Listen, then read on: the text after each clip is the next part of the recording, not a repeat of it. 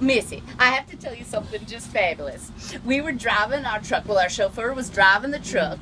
Not Candy. She didn't have to drive at the time. Something happened to the chauffeur. I won't go into it. But anyways, we were driving through Friend, Nebraska. We're looking for a place to eat, and it looks sort of divey, you know, no real place that was our caliber. And all of a sudden, a man in a red pickup truck comes speeding around the corner, and he says, "Get out of our town." And I thought, how friendly of him, because my hometown's called Enemy. And so I just thought he wanted to move into my hometown. I felt so connected to him when he said, "Get out of our town."